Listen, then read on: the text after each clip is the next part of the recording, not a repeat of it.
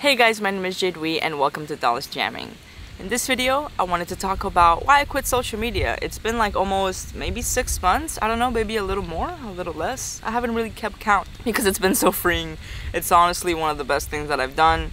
I felt like Facebook especially had such a grab on my soul that it was like destroying me. And I know that this is a personal issue. I know that not everybody has the same experience with social media, but I just wanted to share my thoughts on it and my experience with it because I know that I'm not the only person that feels this way. So I started using Facebook when I was 14 years old, right after MySpace. You guys already know how it went for most of us.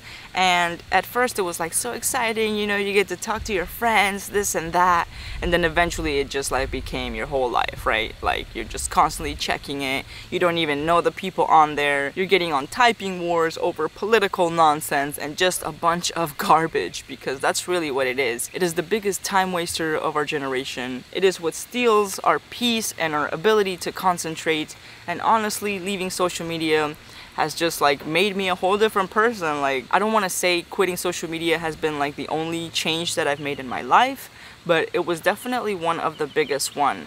Looking at my phone and not seeing like 4 to 5 to 6 hours of screen time wasted just like checking Instagram and Facebook has brought me like peace in my life, because it lets me know that like I'm not wasting my time.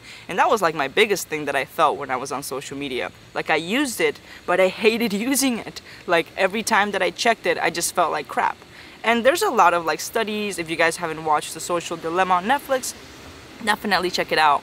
Super awesome. That was like the final push that I needed to delete my accounts, because like I've been wanting to do it forever, and there's always this fear like, oh, maybe people will stop listening to my music, maybe people will stop watching my videos. But in reality, that stuff was stealing so much time from me that like once I got rid of all that stuff, I've been able to focus more on creating content and doing me and really like living my life in my own terms. Because I feel like that's what social media does. Like it takes your concentration, like constantly checking, and it's not like a personal flaw, because like at first you think like, oh, maybe there's something wrong with me, like why can I not stop checking this? And no, like they've designed this in this way.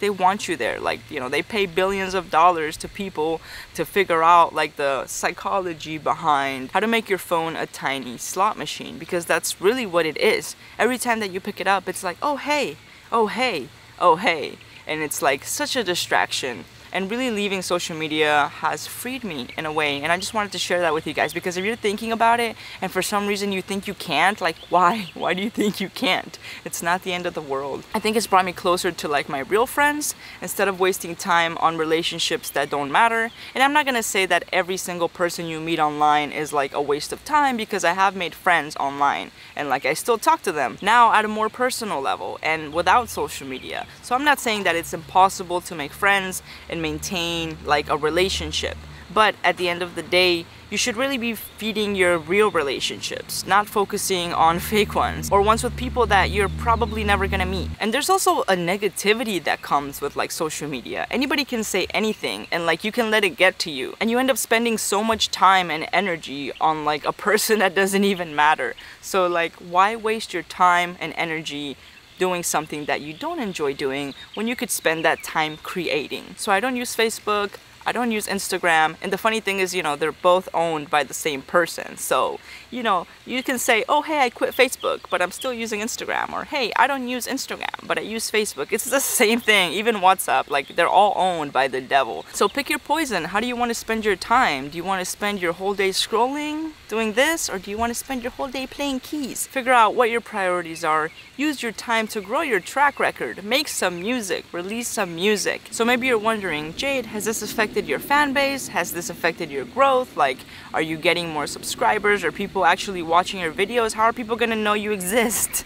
Yeah, it's going good. Honestly, my YouTube channel is doing the best that it ever has, and that's because I'm putting the time in it. Like I said, I'm not wasting time worried about what other people are saying about me. I'm just doing me, and you know, that's what you should be doing too.